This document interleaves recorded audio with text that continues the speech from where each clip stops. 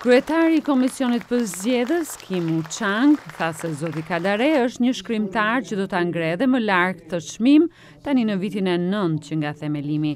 Çmimi u krijuar në vitin 2011 nga Fondacioni Kulturor Toji për të nderuar shkrimtaren e ndjer koreane Pak Kyongni. Je suis fier vraiment avoir ce prix qui porte le nom de grande dame de la culture coréenne. Jam me të vërtet krenar që mark të çmim që mbajnë emrin e zonjës së madhe të kulturës koreane dhe jo vetëm kaq, por edhe të letërsisë, shpirtit dhe moralit të popullit tuaj. Ajo që më prek veçanërisht është dashuria e popullit korean për letërsinë dhe përfaqësuesen e tij, tha zoti Kadare. Misteri I madh I letërsisë botërore, tha më tej shkrimtari, është fakti se si ajo ka mbijetuar për mijëvjeçar të tërë, se si populli e ka mbrojtur atë, sepse kundër saj ka patur gjithmonë ushtri armike që kanë dashur ta shkatrojnë çdo ditë.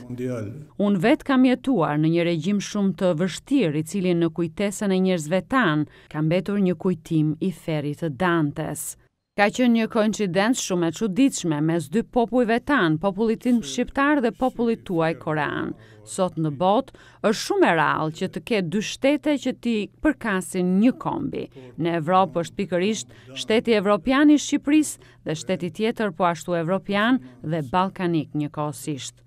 Pastaj Ismail Kadare ju përgjigj pyetjeve të pranishmëve lidhur me pikpamjet e tij filozofike për letërsinë dhe lexoi një ese në gjuhën shqipe për Eskilin.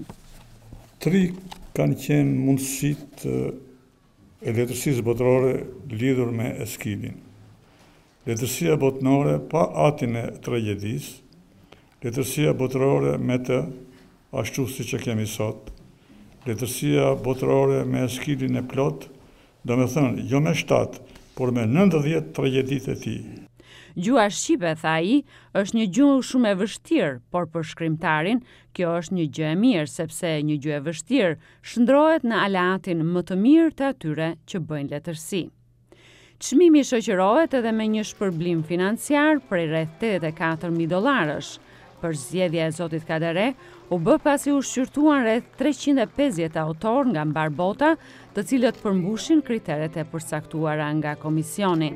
Që nga muaji korrik, komisioni përzgjedhës kishte përpiluar listën e 5 autorëve më të mirë, nga të cilët fitoi shkrimtari I njohur shqiptar.